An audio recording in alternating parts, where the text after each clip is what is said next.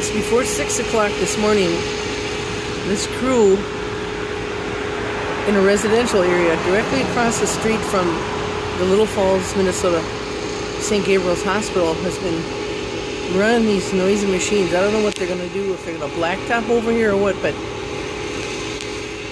I think the noise ordinance says you can't do any kind of construction noise before 7 o'clock in the morning.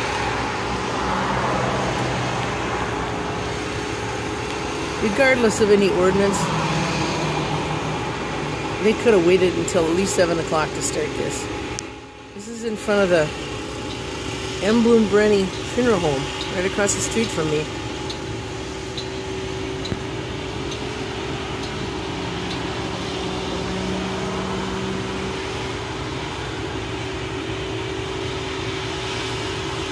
Woke me up. Not a very neighborly thing to do.